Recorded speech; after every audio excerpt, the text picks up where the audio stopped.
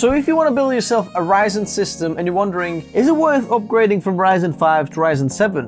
What about the performance gain between Ryzen 7 and Ryzen 9? And what about Ryzen 9 to Ryzen 9? Is there a performance difference? How much are you gonna gain as a creator? That's exactly what we're gonna be talking about. Let's go. Looking for a cheap way to license your Windows? Check out WhoKeys through the links in the video description. Make sure to use the code TN20 to get a 30% off. Paste the license to the activation settings and you're all done. This license is for Windows 10, but you can upgrade it to Windows 11 for free. They also offer Microsoft Office 19 license. Use the same code TN20 to get a 30% off. Check out whokeys.com in the video description below. So I have made already this video for Intel system. If you haven't seen the i5 to i7 to i9 video, then feel free to check it out. I'll leave it in the description below. But let's straight away start from Cinebench R23. The Ryzen 7 is about extra 1.3% faster than the Ryzen 5 in single core score and about 30% better in the multi-core score. The Ryzen 9 7900X is extra 2.5% faster in the single core score compared to the Ryzen 7 and extra 48% faster compared to the Ryzen 7 on the multi-core score. The Ryzen 9 7950X compared to 7900X is extra 0.5% faster and 30% faster in the single and multi-core scores respectively. In Geekbench 5 we're seeing very similar results, so there's no point really talking about them. But the Ryzen 9 7950X gets a bit of a less boost compared to the 7900X, about 0.3 in single core score and about 18.05 in the multi-core score. Moving on to Blender, we can see quite a good scaling in the CPUs here. The Ryzen 7 is about 30% faster compared to the Ryzen 5. The Ryzen 9 7900X is extra 50 to 53% faster compared to the Ryzen 7, and then the other Ryzen 9 7950X is extra 30% faster than the Ryzen 9 7900X. Ryzen should change the naming. It should be like Ryzen 11 or something like that, or the Ryzen 5 should be Ryzen 3, so we have 3, 5, 7, 9 like we have on Intel. Right now it's a bit confusing. Why is there two Ryzen 9s? And anyway, in Photoshop, the Ryzen 7 is 6% faster than the Ryzen 5. The Ryzen 9 7900X is actually slightly slower than the Ryzen 7, which is very interesting. It's only slightly slower, about 0.4%, but it is slower.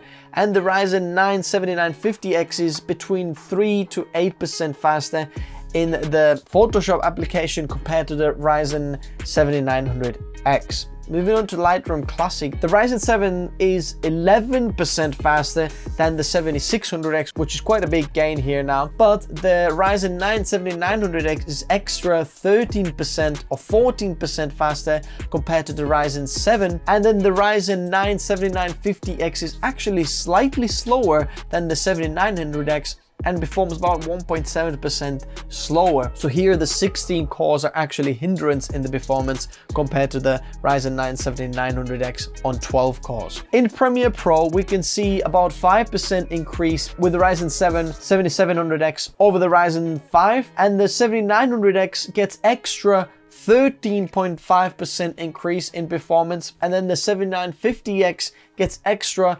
11% increase in performance over the 7900X. So all of the percentages here, if you didn't get it already, are compared to the previous kind of model. So Ryzen 7 is compared to Ryzen 5, Ryzen 9 is compared to the Ryzen 7, and then Ryzen 9 2 is compared to the Ryzen 9, previous Ryzen 9 basically. In After Effects, the Ryzen 7 is about 5 to 6% faster over the Ryzen 5. The Ryzen 9 is extra 5.6% faster compared to the Ryzen 7.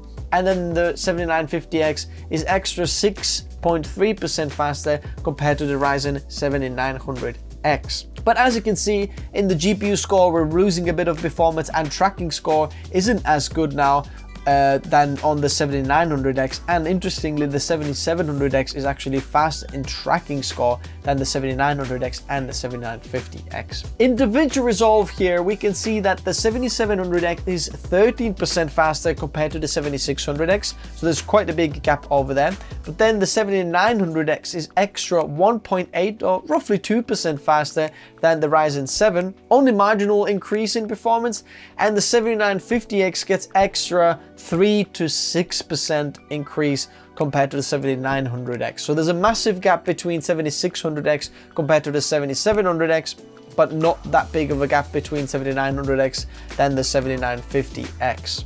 In V-Ray, the 7700X is 30 or 28.4% faster than the Ryzen 5.